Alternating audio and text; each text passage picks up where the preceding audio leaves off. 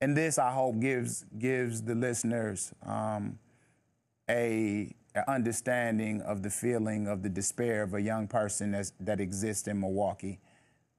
I want you to see beyond the bottles being thrown. I want you to see beyond the anger and see a young man on his hands and knees looking up to the heavens, not knowing if God exists, on a street called Burleigh in Milwaukee.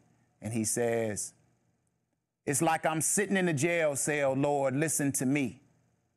It's like I'm sitting in a jail cell, God, listen to me.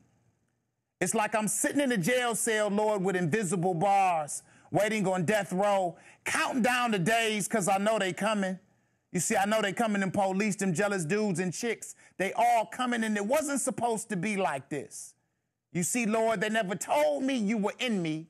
They never told me you were always there. So in turn, I believed what I saw, and what I saw was a daddy that was never around and a mama that was always crying because we were always broke when there was money outside.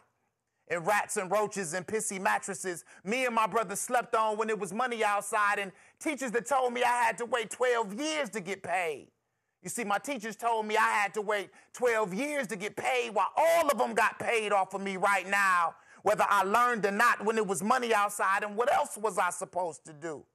They never told me you were in me, God. They never told me you were always there. And how was I supposed to know that being created in your image and your likeness meant that if you made the earth, Lord, I could make my own business? And if you made the sun, I could make more than just babies. More than just babies, but buildings and networks and that. Busting guns wasn't the only way to get access to your power, Lord. And shaking these dudes down on the block for this dope money was not the only way to get access to your power, Lord. How was I supposed to know? And how was I supposed to know that downing shots of Hennessy and smoking weed wasn't the only way to accept this and get to heaven, that I could have got down on all fours and talked to you, Lord? They never told me you were in me. They never told me you were always there.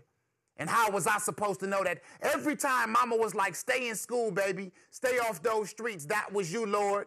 And every misdemeanor charge you ever beat, that was you, Lord. Every felony charge you ever beat, that was you, Lord. And when those bullets missed me, when I was on the block doing wrong, that was you, Lord. And when my boy laid in that casket, cold and lifeless, that was like you was trying to tell me he would be me if I didn't change. And now I'm falling. My time is up. I know they coming. And I don't even know if you listen to kids like us, Lord. Do you even care about kids like us, Lord? But I know now what I should have known then. And it took me to fall to see the light. You were always in me. You were always there. Forgive me, Lord, for I knew not what I was doing to myself. Please send me somebody, a voice, maybe from across the nation, a sympathetic voice that understands that I need to be taught something that I've never been taught before. Please send me someone, anybody in humanity that can teach me to love me. Teach me to love me. Teach me to love me. Thank you.